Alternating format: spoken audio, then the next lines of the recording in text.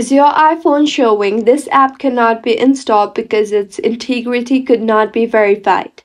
Hello everyone, I am Vishaka and welcome to our channel Create, Login and Delete. Let's get right into the tutorial and fix this. Launch the Settings application on your device and tap on General.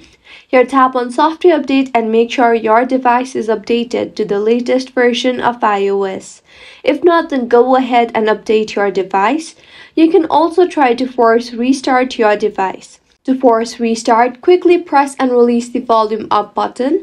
Next, quickly press and release the volume down button, and finally, press and release the power button until you see the Apple logo. Don't release the power button when you see the slide to power off slider. Keep holding the side button until Apple logo appears. Once it appears, you can release the power button. See if the problem is fixed or not. If not, check your network connection. You can also switch between networks. If your Wi-Fi is not working, switch to mobile data, and if your mobile data is not working, switch to Wi-Fi. Also tap on General and then tap on Date and Time and make sure the toggle button for Set Automatically is toggled on. If it is still not fixed, tap on your name banner, scroll down to the bottom and tap on Sign Out.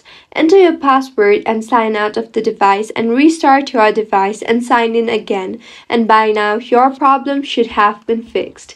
If you find this tutorial helpful, do subscribe to our channel. Thank you for staying with us until the end.